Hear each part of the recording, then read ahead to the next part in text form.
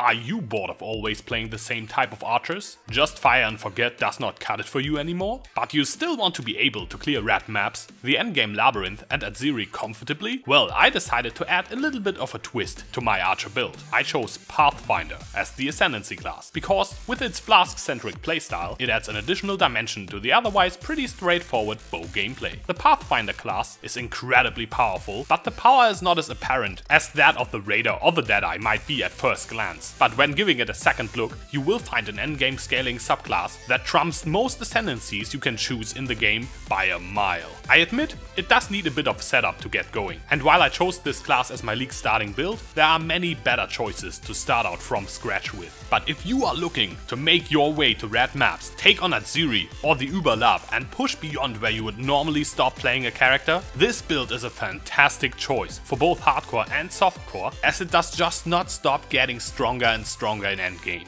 In this build guide I will go over equipment and gem setups, the passive tree I made and the ascendancy options, possible flask setups, and of course how to level and get the build started. The gear I have is overall pretty standard, some physical damage and crit chance on my jewelry, intelligence on the helmet and a lot of movement speed on boots, because Blink Arrow as our movement skill does have a cooldown. A rustic sash with weapon alley do mods like reduced flask charges used or increased flask effect duration.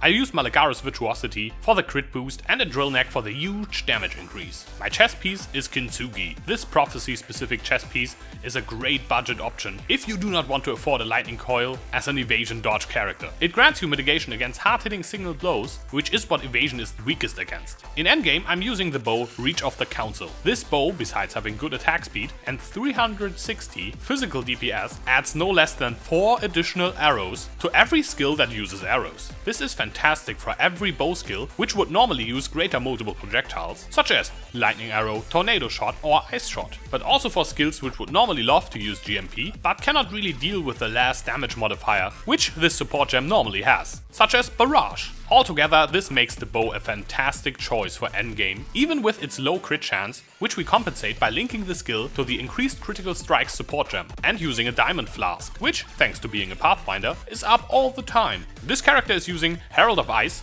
linked to Curse on Hit, and Assassin's Mark to gain power charges, Hatred for damage, and Blood Rage and Val Haste linked with increased duration for higher clear speed. The cast when damage taken Immortal Call setup helps against rapid physical hits and works really well with the Kintsugi armor. You can also add an Enfeeble, an Arctic Breath, or even the new spell Vortex to your cast when damage taken setup to further weaken dangerous enemies and slow them down. My skill of choice for AoE Clear is Ice Shot, due to its good AoE Clear, reliable freezing of enemies, and slowing them down via chilled ground. It also deals really well with physical reflect rares, which makes it a superb choice for hardcore. I link it with increased critical strikes, physical projectile attack damage, Pierce, added fire, and Wed, also known as weapon elemental damage. For single target I use Barrage, linked with increased critical strikes, PPAD, Pierce, faster attacks, and Poison.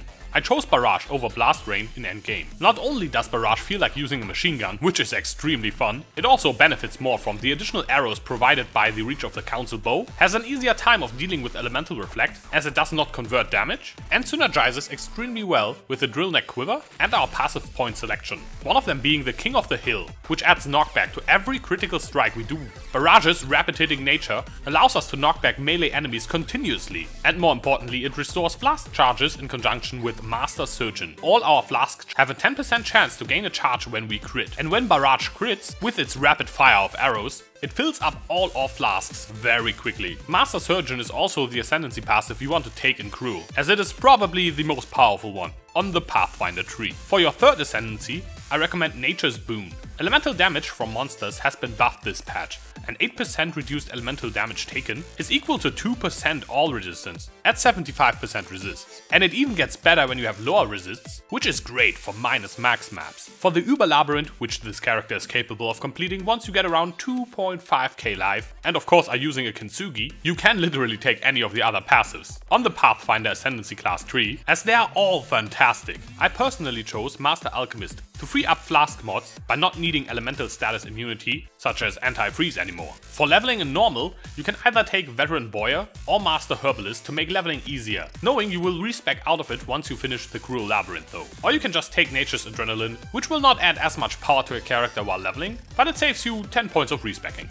Leveling this character is very smooth in the early game if you have some leveling gear. You can use leveling uniques such as Wrath Reach, Stormcloud, Death's Harp, and Death's Opus to carry you all the way to maps. For leveling, use Shrapnel Shot after killing Hillock until you can pick up Blast Rain in Act 3. After killing General Gravicious, you can start using Ice Shot once you get a 4-link with PPAD, LMP or GMP, and Pierce. You can also use Blast Rain all the way to Cruel, and even further if you like it better. I linked it with Conk Effect, PPAD and Added Fire for great single target clear and also solid AoE. The build will feel a little bit weak right before you make the switch to a crit build. Make sure to use a Diamond Flask around that time to help you out a bit. A Basalt Flask is great to help you survive through leveling and in endgame maps. For the Act 2 Bandit quest I helped Oak in Normal and Creighton in Cruel and Merciless. Leveling passive trees can be found in the video description below. Finally, for endgame Flask setups I use an instant life flask of course. It has poison removal as my chaos resistance is pretty low. For physical mitigation and great damage increase I run a Taste of Hate.